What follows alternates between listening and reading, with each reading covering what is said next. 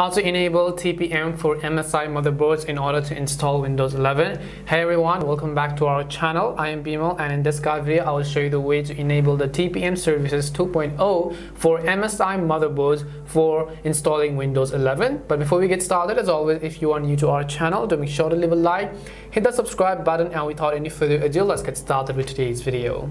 So first of all, currently I'm actually using it on my Windows 10 and I want to install Windows 11. But if I go ahead and click on this check now button, you can see it says this PC doesn't currently meet Windows 11 system requirements.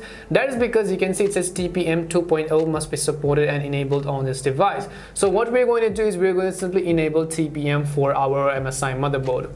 Now in order to do that, first of all, you have to check whether or not the TPM service is actually disabled and if it can be enabled. So in order to do that, press the Windows and R button on your keyboard, and then you have to simply enter this command over here, which says tpm.msc. I will leave this command in the description, so click on the OK button after you do that, and you can see it says compatible TPM cannot be found, which means that our TPM has been disabled.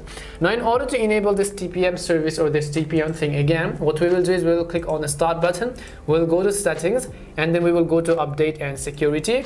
Once we go to update and security, you'll see all sorts of these kinds of options. And what you have to do is you have to go to the one which says recovery on the left hand side, and once you go to recovery, just go to advanced startup and select restart now. Now we'll go ahead and restart our PC on the advanced system settings.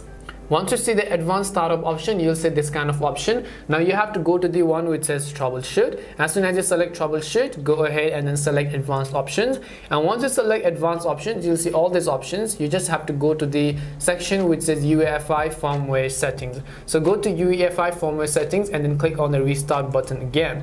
Now keep in mind that this is only for MSI motherboards, so if you're using other motherboards, then I would recommend you to search how to enable TPM 2.0 for your motherboard and so on. But then this is for MSI motherboards. Now we'll go ahead and then restart our PC to see what it says us.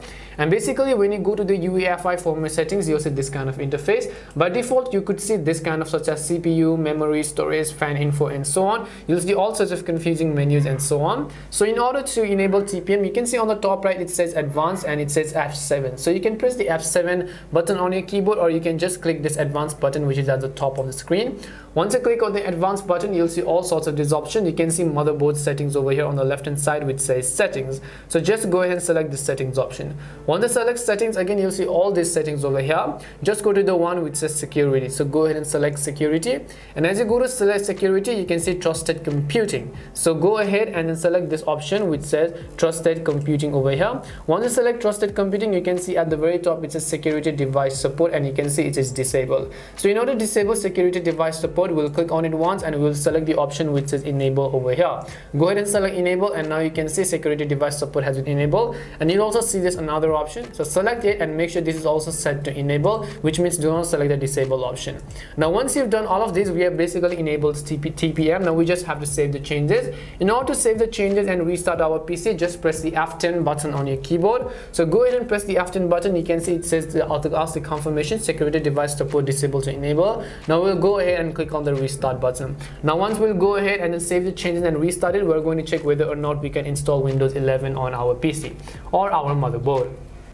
So as you can see, I have restarted my PC. Now I'll just go ahead and then input my password and then enter it as well. Once I do it, now I will go ahead and then run the same check which I did earlier. I'll open the PC health check application, and now if I go ahead and show you, I'll click on the check now button, and now you'll basically see that this PC meets Windows 11 requirements, which means your TPM was disabled. Now we've enabled it. Now you could go ahead and then install Windows 11, and this is how you can enable TPM 2.0 for MSI motherboards. We hope the video was really helpful.